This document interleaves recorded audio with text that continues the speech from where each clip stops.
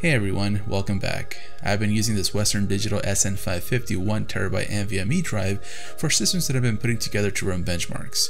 Currently it's in the Xeon 6 system where we're using the Kita X39 motherboard and the Intel Xeon E5-1650 processor. Well, the other day I decided to check the temperature of the drive as I was copying over some games from the server so I can benchmark them. It was kinda hot and I was surprised. At least I was surprised at the time. I do know that many NVMe drives are sold with heat sinks to help keep the drives nice and cool. But it's just one of those things that, kinda caught me off guard at the time. So onto the interwebs I went to see if I can find myself a decent heat sink. With a lot of things that I do purchase, cost is a really big factor on deciding on what to get. But at the same time I didn't want to spend pennies and regret it afterwards. I did browse AliExpress and eBay, prices were pretty good for some decent heat sinks, but I didn't want to wait too long to receive the item. This was due to already working on the Xeon 6 build, so onto Amazon to where I can receive stuff in just a few days. I found this set for about $13.99. 2 sets are included, so it's not bad for $7 a piece. The kit came with everything: heat sinks, thermal pads, screws, cleaning wipes, and even a little tiny screwdriver. The heatsink does have some decent weight to it, and the fins are quite tall. They do come in black, which does go pretty much with anything.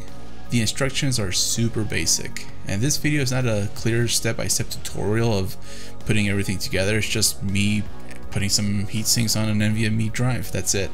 Nothing fancy. So don't expect a clear, precise, or concise tutorial, because it's not gonna happen. Instead of using the wipes, I did use my own isopropyl alcohol and paper towels to wipe the parts, including the drive. I did a quick test run, or just, making sure that everything does fit together before actually putting it together. It's like the saying that goes, measure twice and cut once.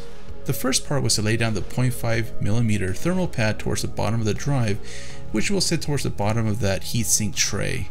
The thermal pads are not sticky, so if you make a mistake, it's okay, and you can realign the pads in case you need to. Just make sure that your hands are clean prior to touching them. Afterwards, we'll lay down the 1mm pad on top of the drive, followed by the top heatsink.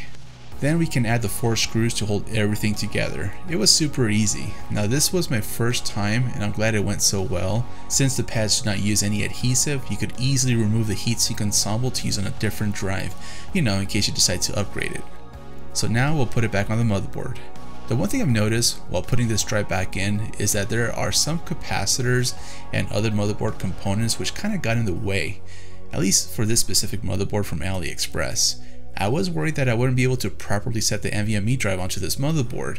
Fortunately, with a very slight wiggle, it popped in. Everything fits. Now let's take a look and see how this sucker performs. It'll just be a quick test running Crystal Disk Mark. I will have hardware monitor running at the same time, that way we're able to check the temperature of the drive. I did run the benchmark prior to installing the heatsink, and then we're going to be running it again afterwards with the heatsink installed. The screen capture video that you're seeing on screen was done by using NVIDIA's screen capture tool, so keep in mind that the system is recording the video directly to the drive that we're running the benchmark on. This may cause a slight drop in the read and write speeds or performance of the Western Digital SN550 drive, so that's just kind of like a heads up.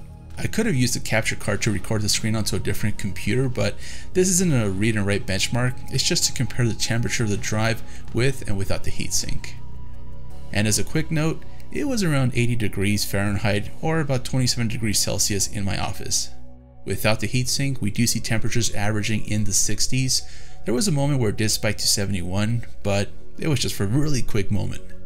With the heatsink installed, the temperatures are a lot lower. They're in the 40s and it stays there, so that's pretty awesome. Plus, this test was done on an open test bench. No fans were blowing onto the motherboard. The CPU cooler was sitting parallel to the drive. So overall, I think this is a win. My conclusion would be that if your M.2 drive doesn't have a heatsink, go ahead and spend a few dollars to stick one on. This has given me a new itch to scratch, which is to see what an RGB heatsink would look like on one of these types of drives. So I guess it's time to go look on AliExpress to see what's available. In the meantime, I do want to thank you for watching. Take care and have a great day.